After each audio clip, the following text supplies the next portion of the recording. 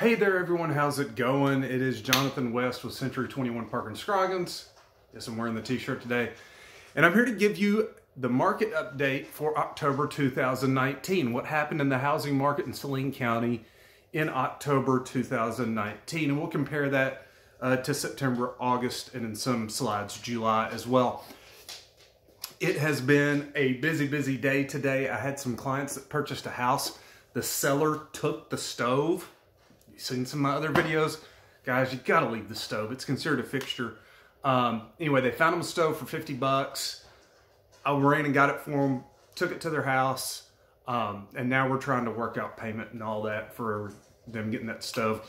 Anyway, if you don't have a realtor that would do that for you guys, call me. I would love to help you out with all of your real estate needs. All right, so let's jump in to the market update for October 2000. I don't know why this is yellow. I don't know. On my computer screen, it's white. It looks kind of white on there. So current market.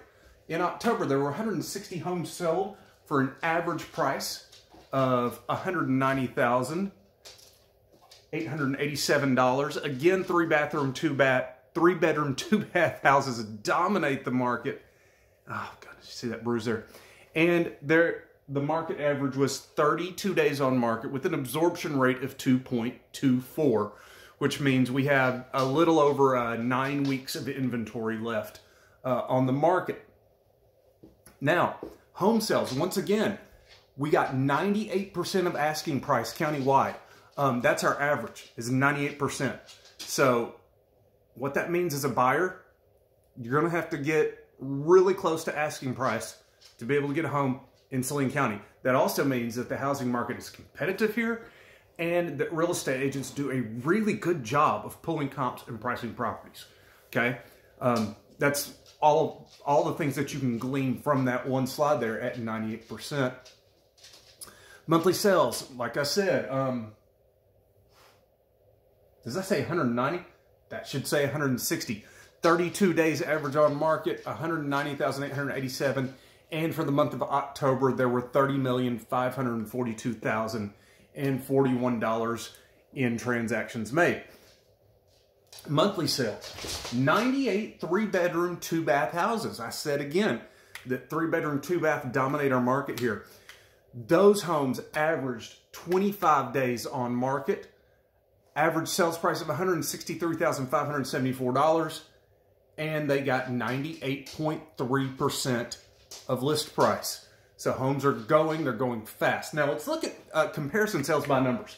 So here we have July at 189,000. Then we have August at 160.